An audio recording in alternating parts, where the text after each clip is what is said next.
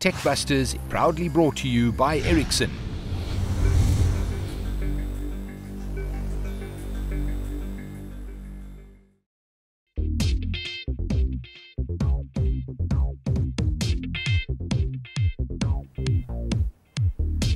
Good evening and welcome to Techbusters, your get everything you need to know TV show with me and the famous Aki Anastasiou. You're the famous one, not me. Everything you need to know about technology in a world that's moving so quickly that even Toby and I are struggling to keep up. We're holding on to those handlebars and the world of technology is moving so quickly it's a rattling. Are you well, Mr. Shapsha? I'm just a rattling along with you. But first, let's take a look at what's coming up. Tonight on Techbusters, Aki chats to Ericsson's Henrik Linnet about mobility and broadband penetration, and the team head up to Rwanda to interview Peter Heumann about the Rwanda interoperability switch and what it means. Get networked tonight on Techbusters.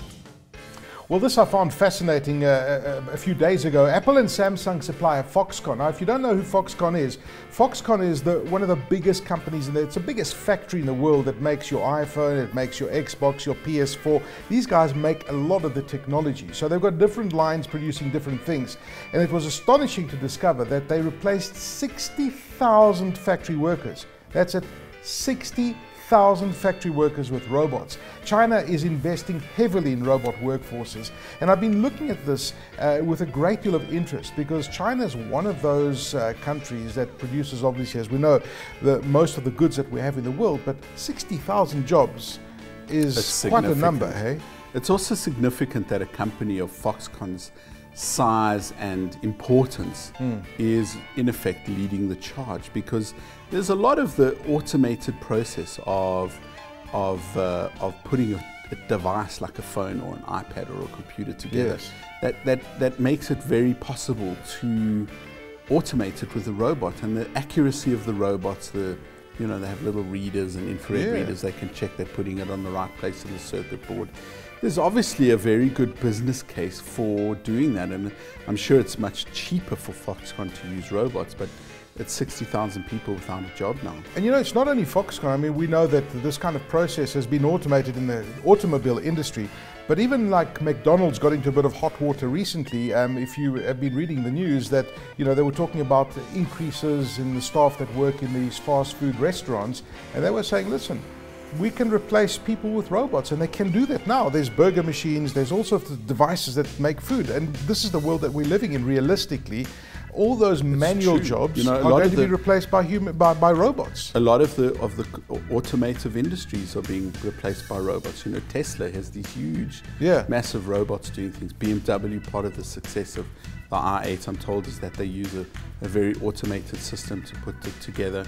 I mean, there have been some cases where companies have gone back to humans because they've needed a finer sense of detail, and they've also needed a bit of judgment. You kind of need to apply a bit of judgment. But I mean, I've been saying I could replace with someone with a robot for ages. Well, as you were saying that, I was just thinking, wouldn't it be wonderful if a robot replaced you? It would have a better personality than you, and probably be funnier than you as well, and way more interesting than you. But I guess I'll just have to wait for the robot. You know what the problem is? They can replace everything else about him, but the hair.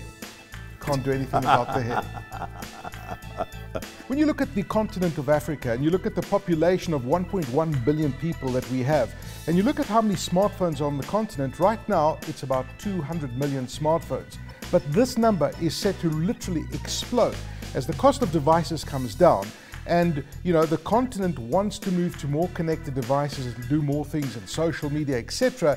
The move from feature phones to smartphones is afoot in a very quick way. I chatted to Henrik Linnet from Ericsson earlier about where they see this technology moving and how they see the smartphone penetration growing on the continent and what people are going to be able to do with the smartphones. We're at Ericsson HQ in Woodmead, Johannesburg, and we're here to talk to Henrik Linnet about mobility, and he is responsible for sub-Saharan Africa and the broadband penetration and really getting people connected on the continent.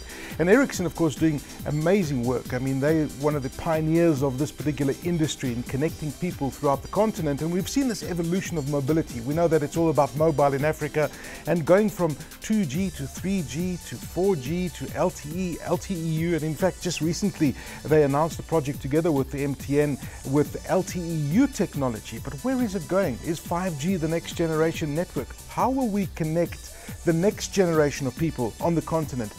It has taken us quite some time, and if you look at sub-Saharan Africa, for example, it has taken slightly longer, if you say Africa versus, let's say, the more mature markets like North America and Asia. Yes. But I think with the introduction of 4G, we're definitely picking up, you could say, the pace in Africa and also on the way to 5G.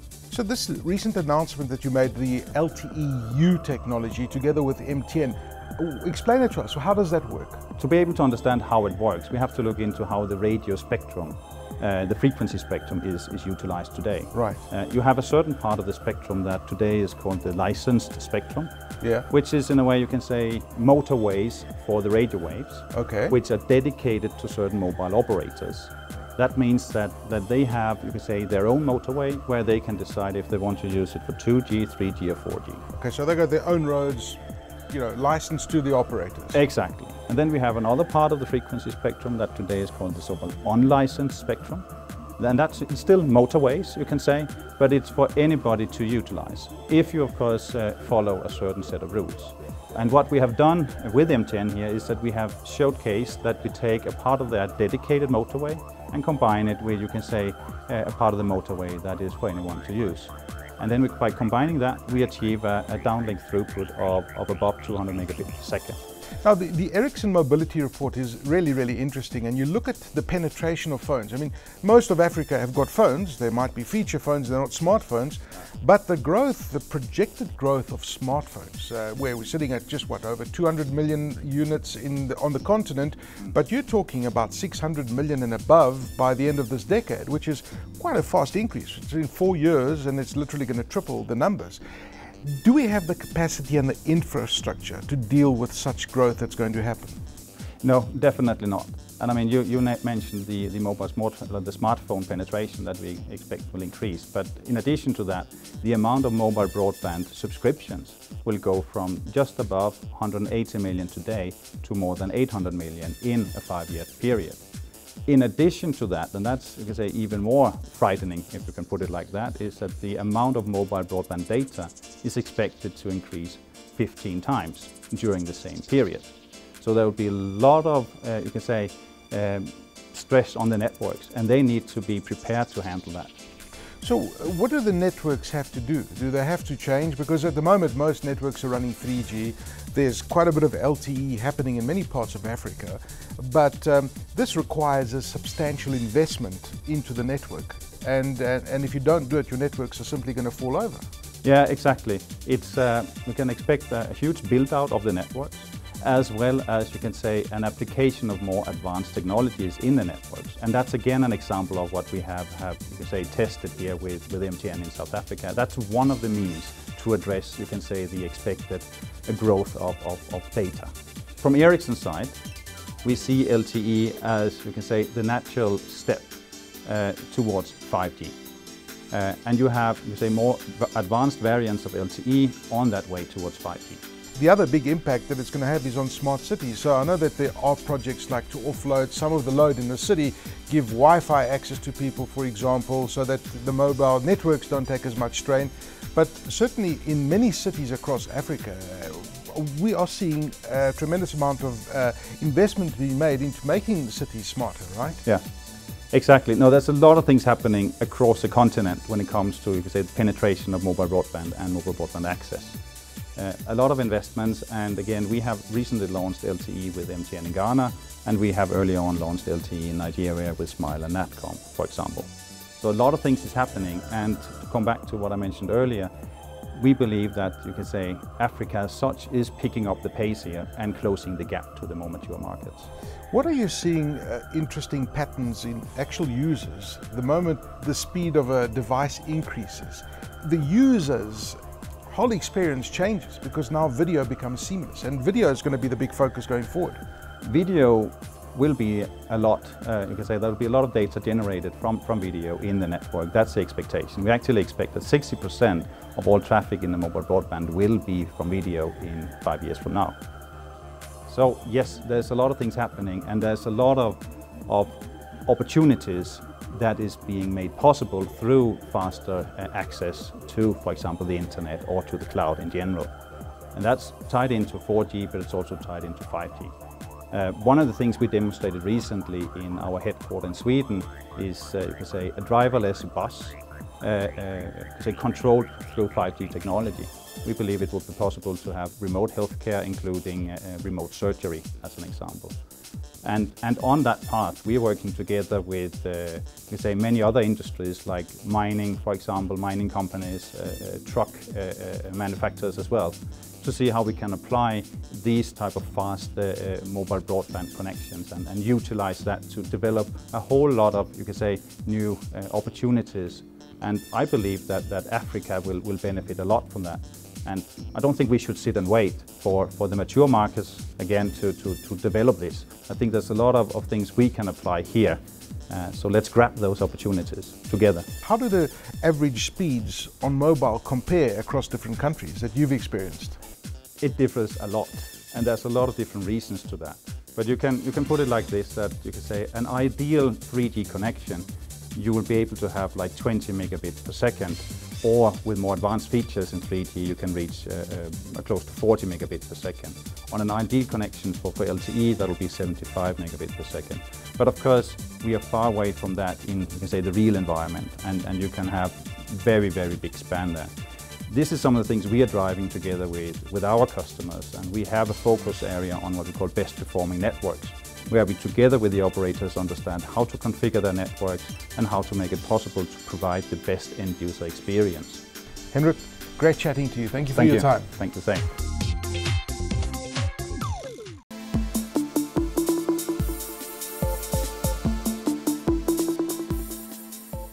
Well, I was recently on a cruise ship, the world's biggest cruise ship called the Harmony of the Seas, and the one thing that really caught my eye was this bar.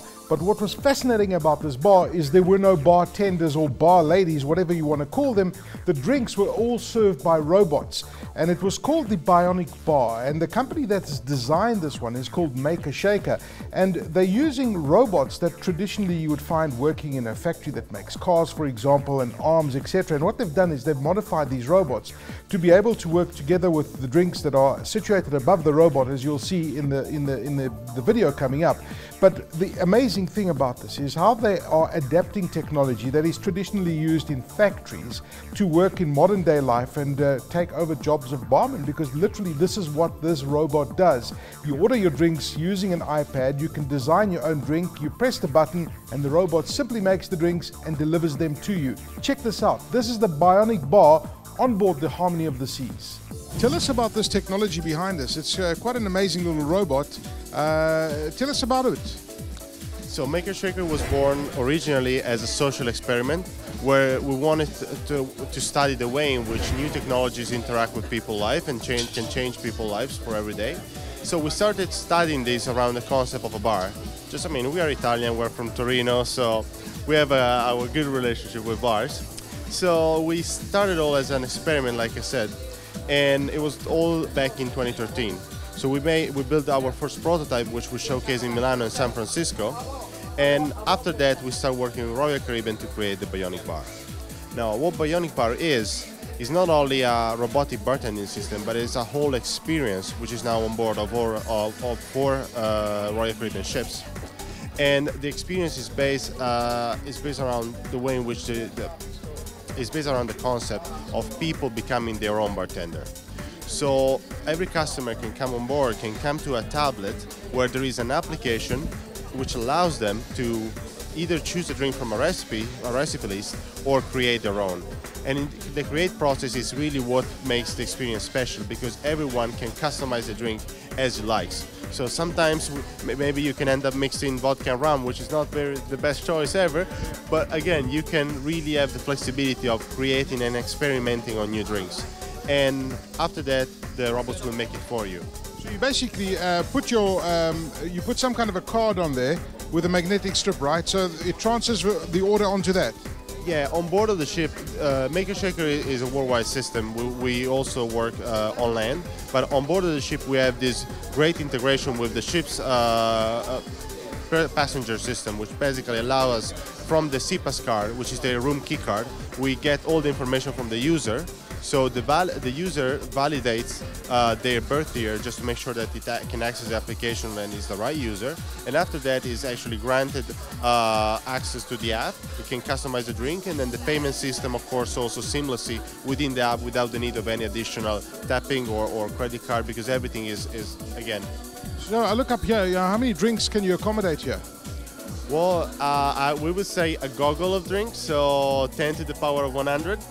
You can basically make every infinite possible, almost infinite possible combination, because we have 160 bottles in the ceiling, 16 mixers like juices and sodas.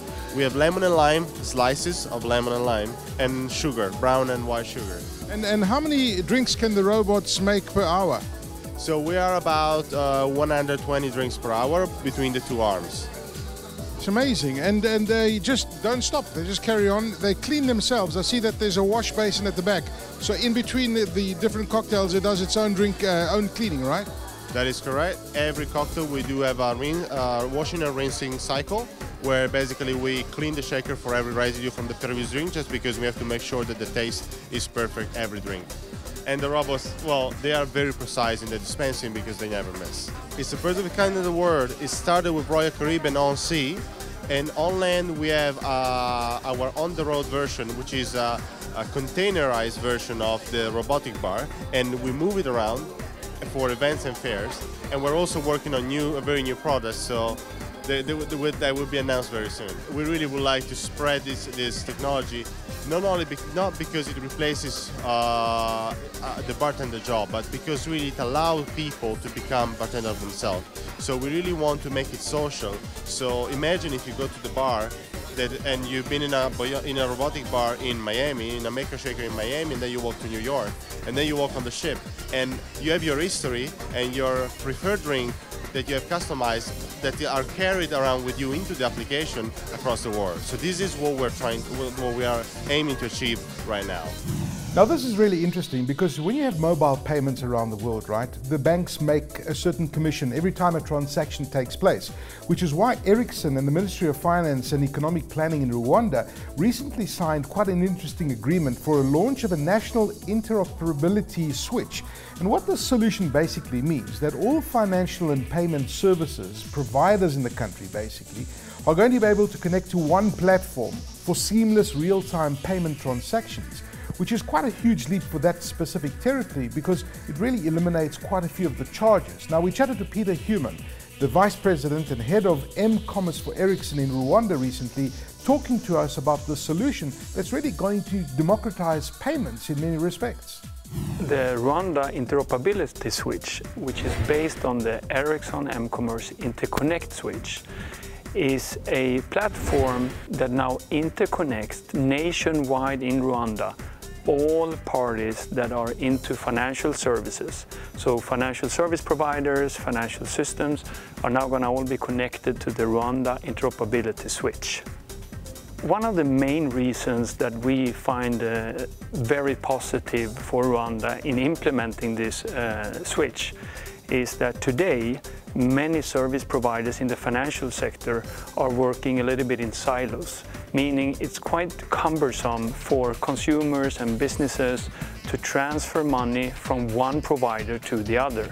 Through this Rwanda interoperability switch, where everyone will be connected, we can now seamlessly let money flow between all the parties, irrespectively of where you belong and what kind of service you are using. So we think it's going to be very positive, and it's going to be an interoperable solution, not only for the telecommunication or the financial sector, but for all of them involved in this.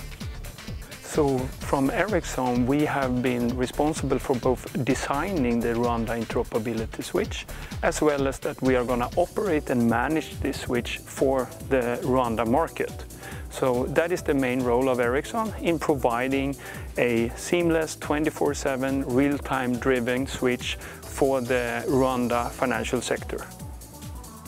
In Rwanda, this can have a very accelerating impact on both the financial inclusion and the social inclusion, since we have a fairly high usage of so-called mobile money providers. If we now make sure that we have a full interoperability in the country, we fundamentally believe that that will accelerate the financial inclusion in the country and therefore also the social inclusion. We have been involved in collaborating now over a year with the Rwanda government on different ICT projects, of which one of them has been regarding this interoperability switch.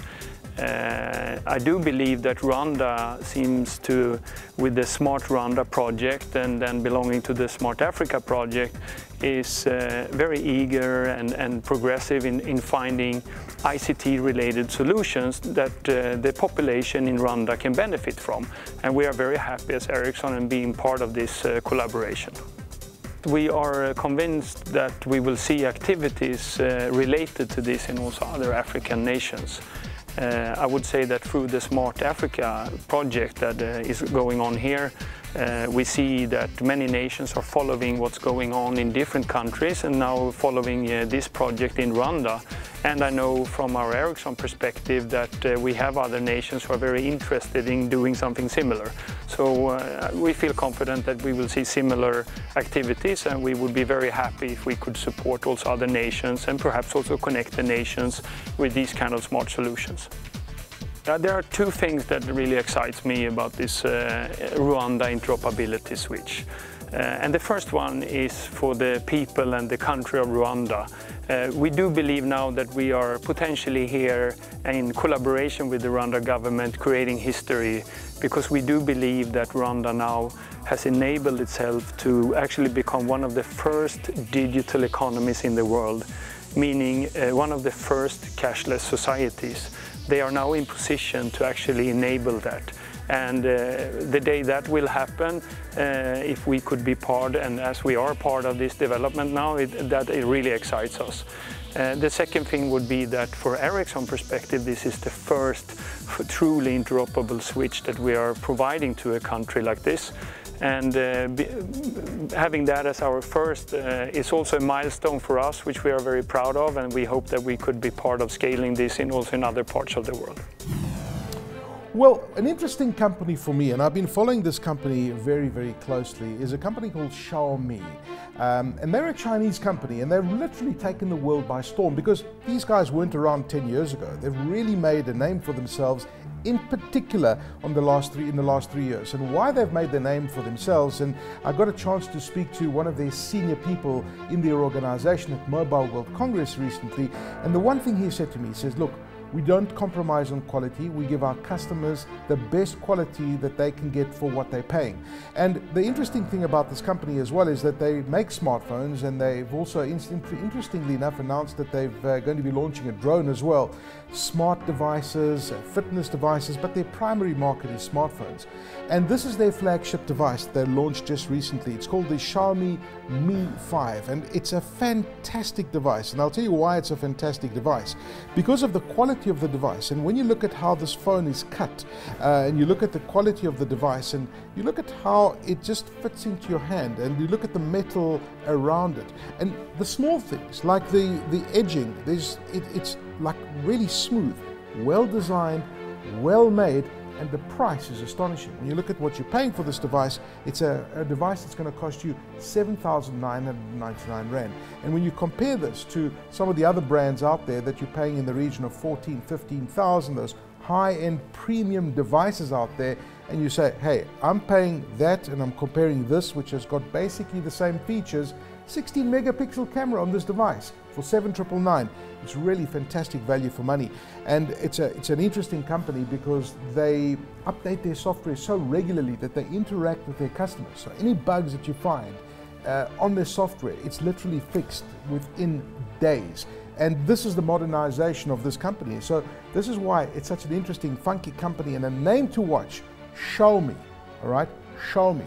Not show me, Xiaomi, Mr. Shapshak. Like shower with me. I mean, you've been following them as well. I'm very impressed with them. I mean, they have a different business model, which is instead of trying to make a margin on the hardware on the phone, they make a small margin, but they make it on the services, the apps, everything else. And one of the things I find impressive about Xiaomi is that the geeks who use Android and love it have been using their skin for a long time. They've downloaded the Xiaomi overlay to Android, yes, and use it on other devices. Now that's a hell of a compliment. Yeah, but I mean, feel the quality of this device. No, I've played with it. I'm very impressed with it. Yeah, you know, the curve on the back of the screen is a better place to put it because it just fits into your hand better. The quality of the finishing, the quality of the phone itself. The screen is clear and bright. It's very responsive to the touchscreen. High megapixel camera that works very effectively.